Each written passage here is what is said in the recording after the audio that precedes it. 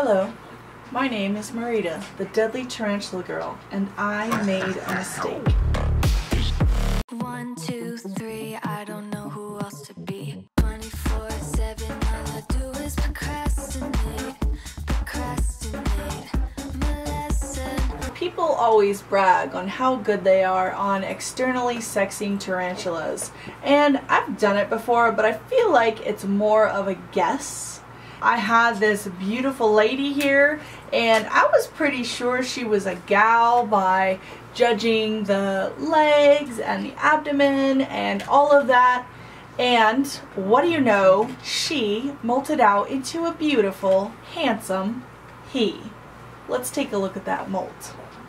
So here is the molt, and I did already examine the epigastric fold, in which I saw that it was sadly lacking female genitalia, which in the spider world does indefinitely mean it's a boy. And good news is he molted into very beautiful jet black male, which is fun to look at.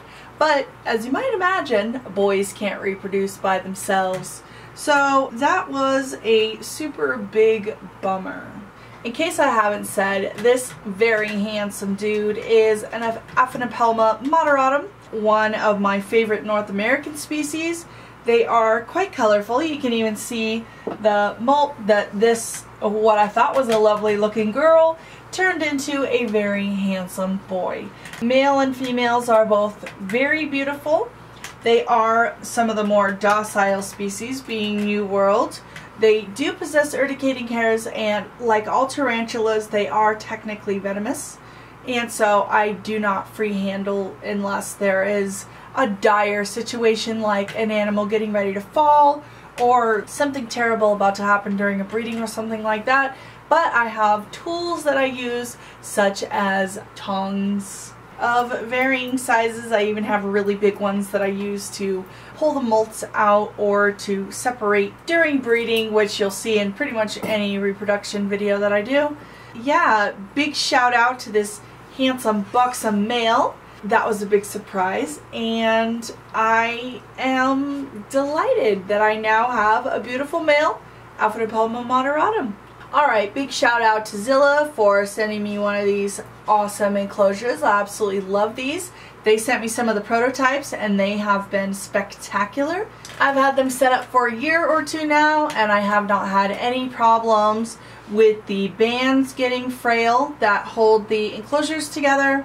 All of the locking mechanisms have stayed strong, and contrary to what some people believe, this is a wonderful size.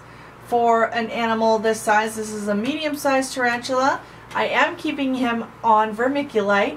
Yes, I said it, vermiculite.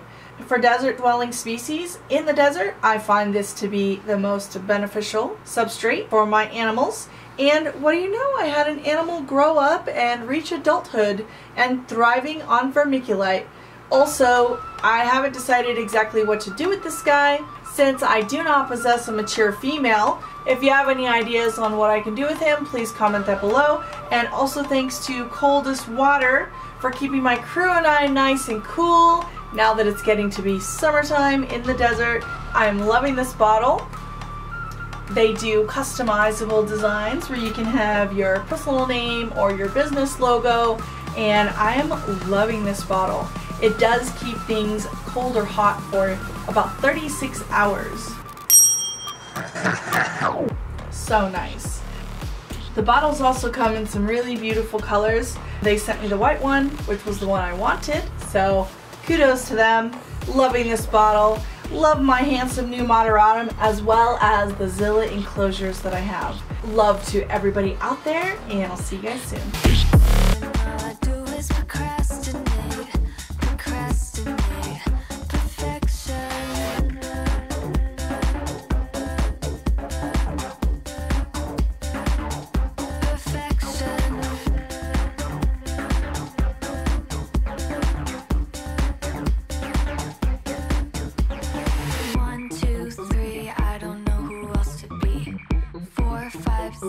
Like they say, I can't be fixed.